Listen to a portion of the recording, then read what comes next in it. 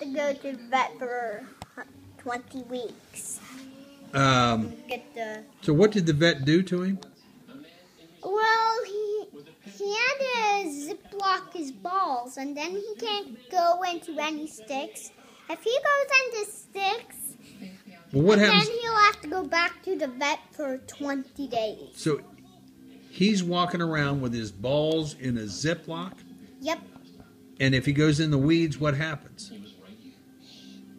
He'll get his balls into the stick, and he'll have to go back to vet for 25 days. 25 days. And what's the vet going to do with him for 25 days? Like, cut his balls off again and... Well, wait a minute. I thought he already did that. How many times can he do that? Guess what? What? He has 20 cuts in him. 20 cuts in him? Yeah, they have 20 stitches in him. 20 stitches? Mm-hmm. But how many balls did Bronco have?